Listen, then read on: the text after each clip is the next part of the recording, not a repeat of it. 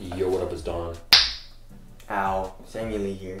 Soul Brothers back up in it. Shout out to all the broke boys and girls out there. Dude, I love how shoes are cheap, but also great. Yeah, I mean, the whole market has dropped a little bit. Yeah, definitely. Even like the premium shoes have come down, and then there's a lot of really good budget options now. Yeah. Whereas a few years ago, there was really none. It was tough for us to put this list together. Exactly. And now it's gotten a lot better. There's some really good budget models. You know why? It's because the knit and tech just improves. Yeah. And as time goes on, the tech gets older, and then you can put it on. You know what I'm saying? It's like TVs, you know? Yeah, like exactly. LCD was like crazy expensive. Now those are dirt cheap. And then now the new thing is OLED. OLED. Right? And those are crazy expensive, but that'll drop. Exactly, you know?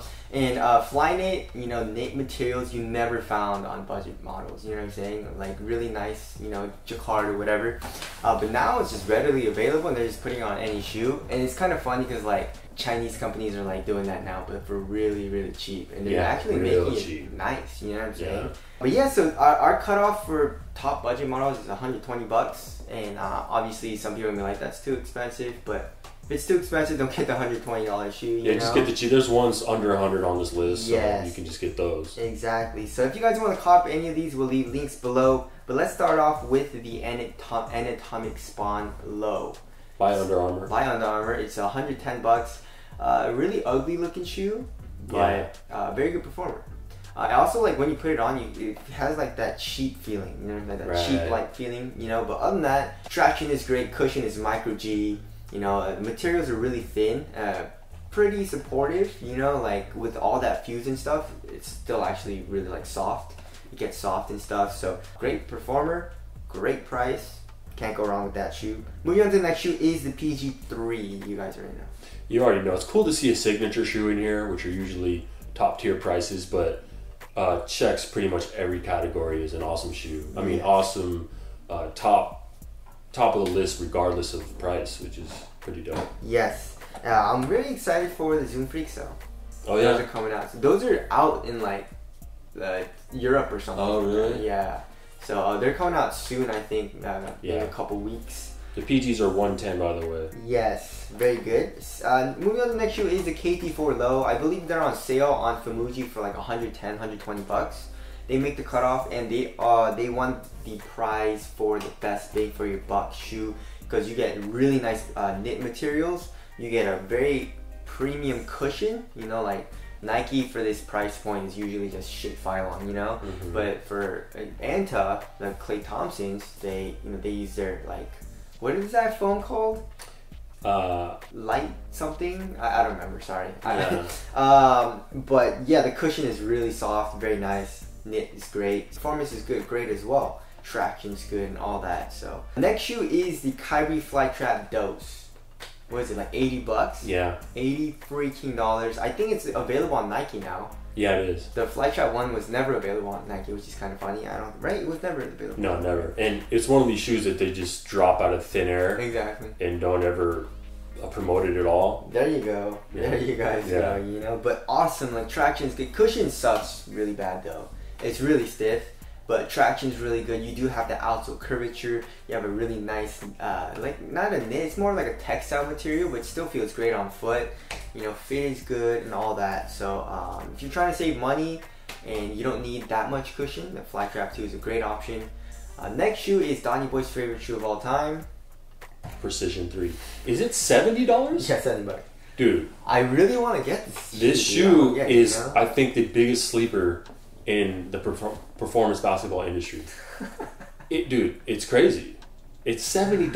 Oh, it's nuts, and it's one of my go-tos. It is his go. Like when we go, he just he brings it. I'm like, dude, seriously? It's so light and minimal. The cushion, there's really no tech to speak of. It's just like some synthetic and like some random Phylon. But dude, it's just nice. I don't know why. It fits good. It feels good. I mean, it does. Once you get up on the shoe, you're like, okay, this is a $70 shoe. Looks kind of cheap. Yeah. Feels a little cheap in hand. On foot, you don't even feel it, you know? Yes. So, yeah. Alright. Next shoe is the Kyrie Low 2. Played it a few times, so I know like the gist of it, but it's already really, really nice. 110 bucks. Traction's great. Cushion is alright. You know, and Kyrie's are usually like not the best for cushion. Materials, it's like a knit type of mesh material, textile material. It feels great, and support and everything seems like it does every single category pretty well besides cushion. So it looks pretty dope. Oh yeah, I love how it looks too. Yeah. So there's that. Next shoe is the Leaning Sonic 7, and it's kind of like CJ McCollum's shoe, but not really. Some other That's the shoe I've been seeing him rocking. Yeah. It's right, I was wondering what that was. Yeah. So it's $100. The colorway that I have, traction is freaking nice. Cushion is great, and there's a full-length light foam, and it's a really soft, you know, cushion. It has a little bit of bounce. Impact protection is great and all that. Materials are great as well. It's more of like a textile material as well. Like I love how basically all of these shoes have like a textile, like knit material. You know? And they're not advertising the shit out of it anymore. Like Flyknit, ooh, Flyknit. You know, we're gonna jack up the prices because it's Flyknit. You know, they don't do that anymore. So, but yeah, Sonic 7, great performer. And last but not least, and I feel like it's probably one of the top performers on this list as well, is the CP3.12. 100, I think it's $100, not even 110. Right. $100, yeah, you get Flyknit. It says it's Flyknit, and that Flyknit is real nice, not glued down at all. It's not stiff, you know, it's just soft, you know, very thin as well. Cushion is great. Like the foam is actually, I think it's like Phylon, but it's like one of those soft Phylons. Yeah. You know, like there's a nice little compression, heels nice. Yeah, the 4-foot zoom unit, traction is great, you know, all that. And that knit, like you really notice on your foot. Yeah, definitely. Like it's not just one of these knits where it's just like it's just knit just to say it's knit. Yeah. You can really feel it like on your toes. It's cool. Exactly. So that's our list. Hoping to add more. Maybe the Zoom Freak one. What else is coming out? Let us know if we missed anything. Yes. If you've tried anything super budget that we should check out. Exactly. What else is coming out? Yeah, the Zoom Freak ones. Yeah. And, oh, the Omnis. Oh yeah, the Omnis. Yeah. The Kawhi lens. Those are probably gonna be cheap. So. Yeah. Hopefully. But anyways, that's our list. Again, if you guys want to cop any of these, we'll leave links below. Thank you guys for watching. We'll see you guys next one. Later. Peace.